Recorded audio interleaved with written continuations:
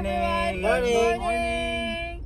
Good morning, good morning. So now we're going to Las Casas, Filipinas De Acuzar!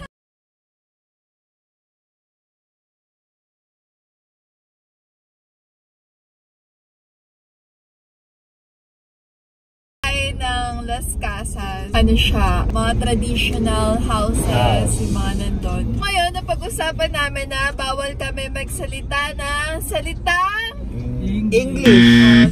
Well, hindi naman kami talaga nag-English. Sa buong stay namin doon, bawal mag-English. Puro salitang Tagalog lang. Yung mga pinag-aralan natin ngayon sa Elfili. Tama ba? Elfili.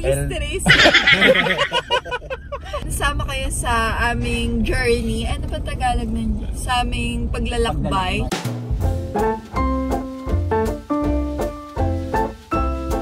Sino ang pambansang yung hero? Pambansang... Siyempre si Rizal. Wala pa nga eh. Sino ang pambansang kamao? Char. Manny Pacquiao. Oh, diba? Ang galing. Ganyan. Mga ganyang question. Anong pambansang ibon? Ibon. Sino makakasagot? Anong pambansang Agila. Agila. Maya na eh. Agila. Maya. National yun eh. Maya na. Maya ba? Di bago na pala. Hindi ko alam. Hindi talaga ako na-inform.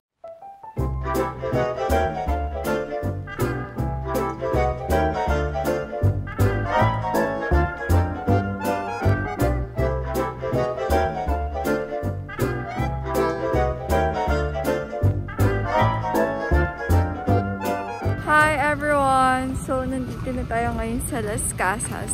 Ito yung service namin. Feeling ko sobrang mababad trip lahat ng kasama ko kakapicture. Here's my outfit. Ganda ng outfit ko na. May kasama pa siyang mask. So, thank you! Ayun si Donna May. Hi! Hi Donna May!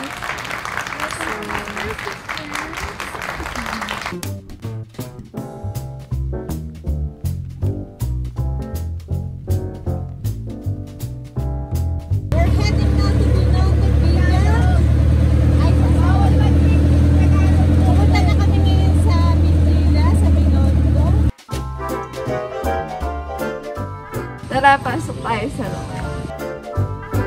Nandito na tayo sa labas ng bahay namin. Ito yung magiging bahay namin for 2 days. So, ito to yung sample house noong 1900s. So, ayan. Ito yung, ganito yung mga itsura ng bahay dati. Meron din sila pang disinfect bago tayo pumasok sa loob.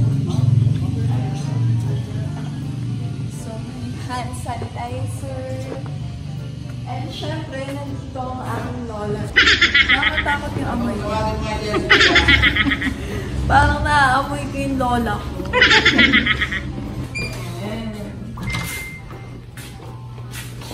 Wow, ganda. Ganda ng room. Pagpasok mo sa room, hindi na siya nakakatakot. Ano na siya? Medyo modern na siya compared to sa labas. Ayan. So, dito tayo coffee and that's the bed. So, dito yung restroom. Pasok tayo sa restroom. Ayan, may safety dito kasama. Ang ganda ng lamp. Oh! Amazing! Ang ganda niya. Papunta naman tayo sa kabilang room.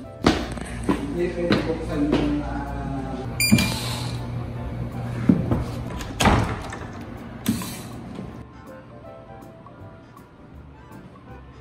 So, nandito si Padre Damaso.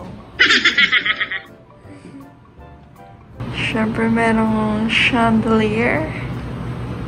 Ito na yung restroom. Check natin. Ano sa'yo? Ayan. Oh! Mas maganda dito. Mas malaki yung, yung cigar.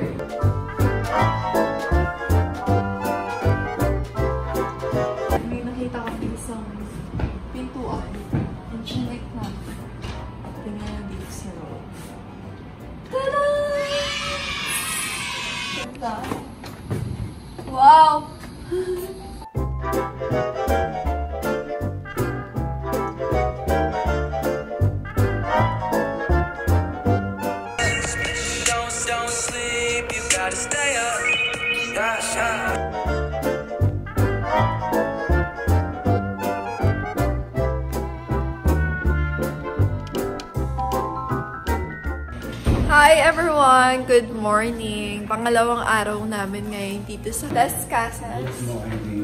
A few moments later. Matatapos lang namin mag-breakfast, nagpapababa kami ng Pinay. And ayan yung view. Ganda. So okay guys, si Esguerra obvious na nabusog. Busog ka ba, Jer? Ako hindi. Busog ako. Mukha kang busog na busog ko. Hindi kasama pa.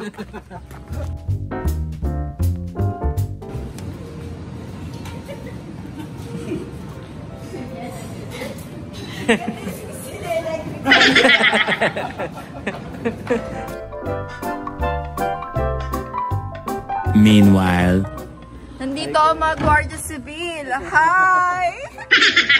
Grabe, hindi ako naka-Philippine yan na may Guardia Civil dito. Kaya pwede magpabili ng gamot.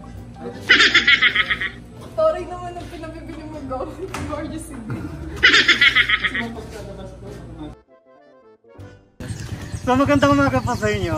Ayan. At muli po maligayang pagdating dito sa Las Casas, Filipinas De Acuzar. Ako po ang inyong gabay sa paglalakbay, ngalan ko ay Dexter. At sasamahan ko po kayong libutin ang ilan sa mga makasaysayang bahay na nailipat po dito sa Las Casas. Ngayong araw po may mga pili tayong bahay na papasukin. Isang pakiusap lamang po na bago po natin pasukin yung bahay, kinakailangan lamang natin magtanggal ng sapin sa paa. Dahil isa po ito sa ating Pinoy na tradisyon na muling binubuhay namin dito. Pagpapakita ito ng respeto o galang sa may-ari ng bahay.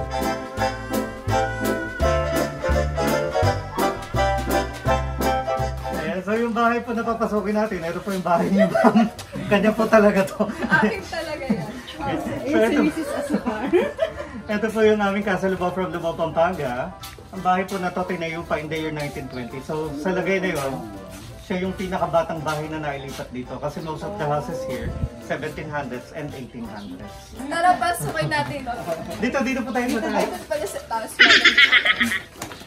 So, hindi talaga bahay to. Bahay niya talaga. Grabe, tignan mo yung bahay ko. So pag nasa balcony ako, ito yung aking view.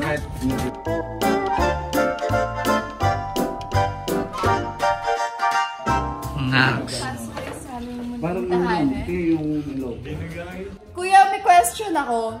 Bakit dalawa yung pakita mo? Bakit lahat ng CR, dalawa yung keme? Yung other one po, that's a bidet. That's where you wash. Kaya may hot and cold.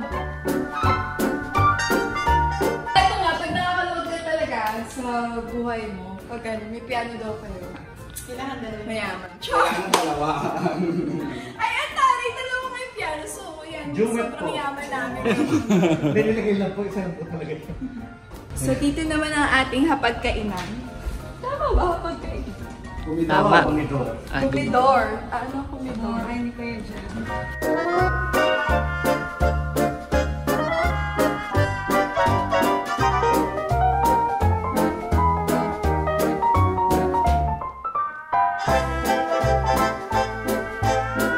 Ayan, so ang bahay po na ito ay galing sa Binondo, Manila. Kaya ang tawag po sa kanya ay Casa Binondo Fest.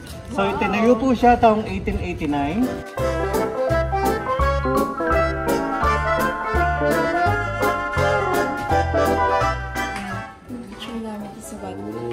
Ito pwede din to i-rent. Magkano yung cost? Ang this room, pagkakaroon ko po 22,000 per night. Oh, 22,000 per night. Ito pinakamagandang room sa mga napasok ko. Isa siya sa premier. Ganda niya. Papalamukha na siya. Di ba waligaan niya? Kaya lang nag-inat light. Ito, tignan mo yung yung bathtub. Kakaroon din ako ganyan. Oh! Yung mga in-house artists na. May pattern silang ginagamit. Manual daw to. So talagang... May pattern, mahirap pa. Talagang ano siya. Ayan o, yung texture. Ano po eh, parang pag-print sa damit. Painting siya siya wallpaper. Nice! Hindi nalalatakan ito.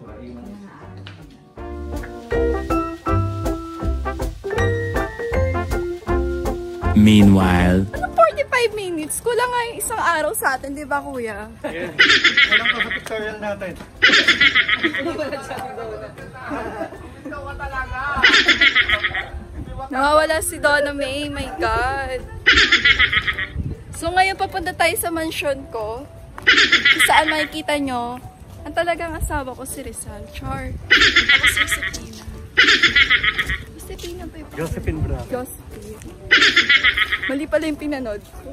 Di ba pala yung napanood niyo ba? Ito yung church. Ang church yan, kuya.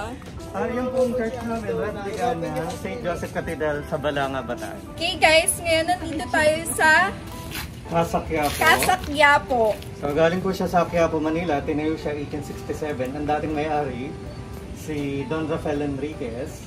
So dati siyang artist, kaya ang ginawa niya, dinonate niya itong bahay niya sa Fine Arts School ng UP.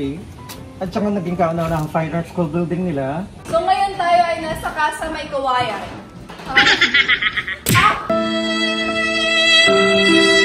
A few moments later. 1903. Wow. So mas modern na to feeling ko kaysa sa mga ibang color. Eto, ang ganda na ito. Tama naman po sinabi nyo, kulang lang ng bahay ng 1903, 1913 po nalagay yung bahay. Meron kami na-preserve dito ng picture ng bahay na nasa original location pa siya. So guys, nandito tayo ngayon sa Port Santiago. Check Port Santiago. Nasaan tayo ngayon? Ayan, so yung bahay po na to, siya po yung aming Casa Binyan from Binyan, Laguna. Oo, Casa Binyan. Sa Binyan, Laguna. So ito po yung replica ng bahay ng lolo ni Sir Rizal sa Mother's Day.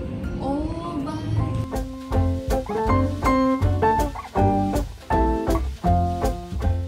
Ano to? Sayang.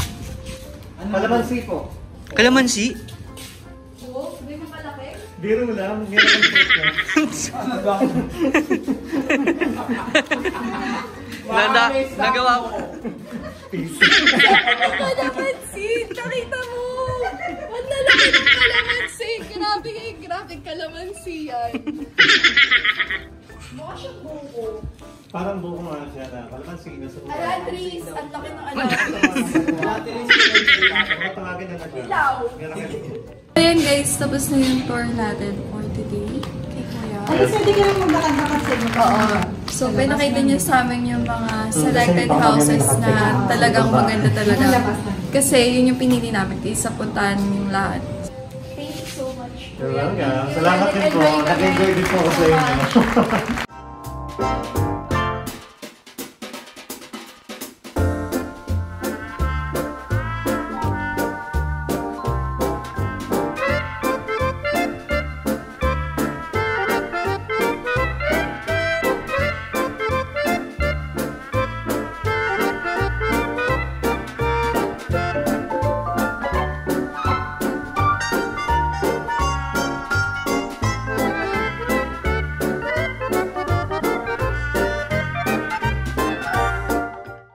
One eternity later. Hi everyone! Ngayon, lilipat kami ng ng ibang bahay, ibang villa.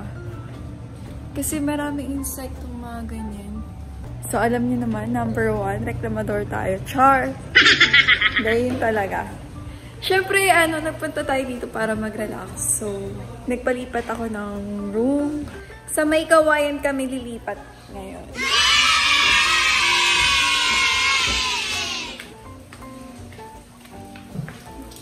Ayan sila, yan. Ready na kayo maglipat ng bahay? Yeah! Lipat lang kami sa may tapat. Diyan lang sa may tapat na bahay. Dito yung mga eksena na nalalaglag, tapos nababagak yung ulo, tapos yung patay.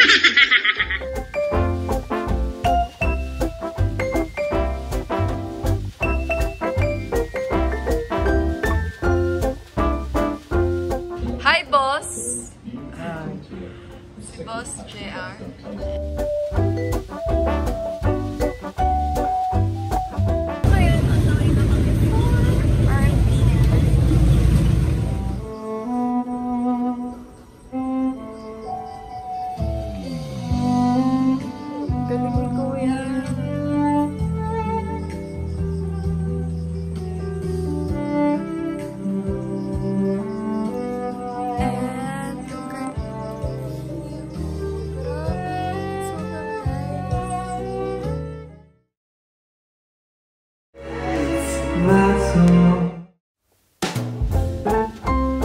Hi everyone! everyone! Good morning! Ngayon, third day namin. Sobrang nag-enjoy ako dito sa trip namin dito sa Las Casas. Sobrang fit siya for picture and for wedding.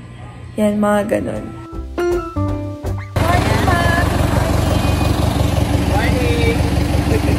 Siyempre, hindi mawawala ang ating pambansang sasakyan. Jeep! Kaya na! Yung sa kabila, nagparatagoy na naman ako.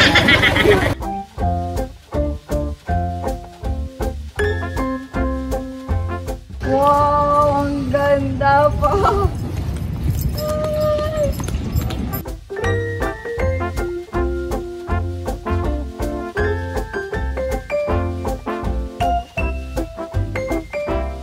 Bye, guys! Ayan, pauwi na kami. Sobrang nag-enjoy kami dito sa Las Casas.